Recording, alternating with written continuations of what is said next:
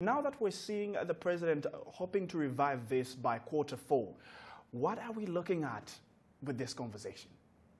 Good morning, Michael. And yes, exactly. You make a very interesting point because what happens when there is a country without a flag carrier is usually the nearest country's airline tends to adopt that role unofficially. And they take advantage of the market there and they end up flying their passengers as if they are their own. Now, with the potential revival of this airline, it means that not only will Uganda be better established in terms of having a flag carrier, but it will be able to compete as a standalone carrier. And that's the important thing here. There is a market, of course there is a market, it's 2018, and there is that demand to fly. So it's a safe bet to start an airline, but it isn't going to come without complications. Alex, very interesting there. Now, we did see also the Air Tanzania, they're receiving their very first 787 Dreamliner on Sunday, the 5th aircraft that President Magufuli has literally received since 2015. Now, tell me, we're seeing Rwanda Air investing at least 190 billion francs allocated from the budget to expand its operations. We're looking at the Bugesera International Airport also on the back of that money. Air Uganda at the same, Air Tanzania growing, Ethiopian Airlines moving to support Zambian airlines to come back into business, which liquidated back in 1994. When you look at the East African aviation landscape, isn't it worrying that, well, there is so much competition for not so much? Well, the theme of kind of East African aviation at the moment is definitely ambition. But, you know, with ambition, while that's certainly great to have high hopes for each country's respective airline, you also have to be realistic. And when you look at Air Tanzania's case, they have ordered simply one Boeing 787 Dreamliner. Now, to put it into context, this is an airline that hasn't made money since it started operations, and now it's venturing into the big wide world of long haul with one aircraft. To keep things very simple, just having one aircraft is a logistical nightmare for any airline. If one aircraft has a technical fault en route, let's say it's in China where they plan to send this aircraft, then that airline have to work out how to bring those passengers back because they simply don't have another aircraft that they can fly in to operate as a rescue flight. So there are logistical nightmares associated with it, but it's also very unusual. And I'm not sure personally that this was the best move for Air Tanzania to operate just one aircraft, to order just one. Apparently, there are rumors that they could have ordered another Dreamliner, and they are in what's known as the undisclosed customer orders list for Boeing. But as it remains undisclosed, we can't know. They are very ambitious, they have plans, but ultimately they will be competing with the heavyweights. They'll be competing with Turkish Airlines, with Qatar Airways, and they'll be entering long-haul markets that they have never served and that they have no experience serving. So it's a gamble. And while they're ambitious, which is great, they also have to be realistic. And so this is really one to watch as to how they roll out and implement the entry into service for this standalone long-haul jet. I can only hope they're on the right side of that gamble, Alex. But now you did mention something very interesting there, that they haven't made any profits. Now, allow me to bring this back to an interesting conversation again.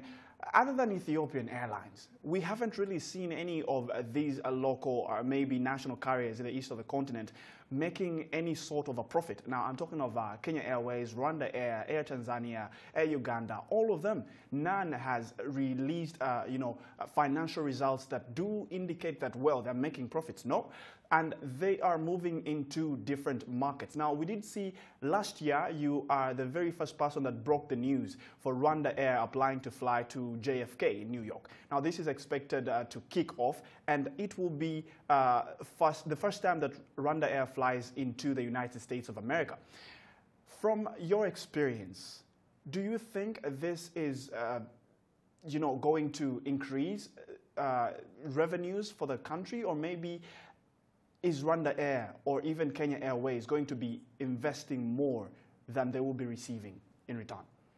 US are both very important markets, especially for Kenya and for Rwanda. And it's not just simply, for the United Nations personnel who are coming backwards and forwards, but there is a definite market there. And just recently, US visitors took over the place of UK visitors to Kenya. So that's their inspiration. But what both airlines are definitely doing is looking at, as you said, the market leader for Africa, Ethiopian Airlines. They're seeing, well, Ethiopian Airlines entered the States, and now they already fly to 3 gateways in North America, and they're profitable. They're ordering more aircraft, they're carrying many passengers, and year on year they improve.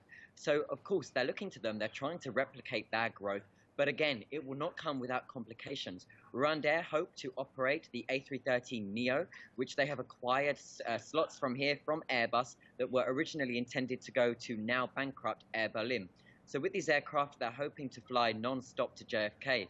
But Kigali is hot and it's high, and the aircraft is close to maximum range operating from Rwanda to New York, so it's not going to come without complications. And the Rwanda teams are working with delegates here at Airbus to implement how they can use this aircraft to maximize revenue and profitability, because ultimately African airlines are known for anything. It is sadly their struggle to make profit. So they can learn a lot from Ethiopian Airlines, but luckily they do have the assistance of working with world-renowned carriers like Airbus, like Boeing, who are trying to hope and ensure that they do prosper with these new routes. All right. Alex, now we do know that Kenya Airways has a deal with Delta Airlines that people sponsored by the United States government will be able to fly Kenya Airways into Africa or into Kenya. Now, for Rwanda Air, which is flying at least thrice a week to Gatwick, moving into the U.S. Market could be quite, a bigger step for them. But then how do you think they should leverage that and make revenue on the back of it? How many times should they fly to JFK, and the kind of pricings? Because, I mean, we haven't had any conversation on a certain deal or accord with any of these big airlines in the market already. So what way should they go about it? Some sort of recommendations. Some kind of interline or agreement between Rwandair and another airline, purely to give the airline more visibility. While Rwandair is very well known in Africa, it's not so well known in the US. So it's that, initial worry of how do they ensure that those first flights are full. And ultimately, Kenya Airways, we know that the first few flights that they have planned to the States, they are still pretty low in terms of load factor. There hasn't been a huge take-up. Now, this is normal because the pattern hasn't started yet. The word hasn't got out. People aren't simply aware that they will be flying there. But the main thing and the main focus to ensure that profitability and to ensure revenue and kind of a safer financials is to get it right with the aircraft, the time of day, the implementation, and to ensure that they aren't hampered with things like weather and the humidity of Kigali, the altitude, and the complications that will present flying an aircraft that is close to maximum range to New York. If they get everything right in the planning stage, then that sets themselves up for the easy part, which is telling the US, look, we're here, we're flying to Rwanda. There is definitely a market, even for tourism, and so it can be a success. It's just that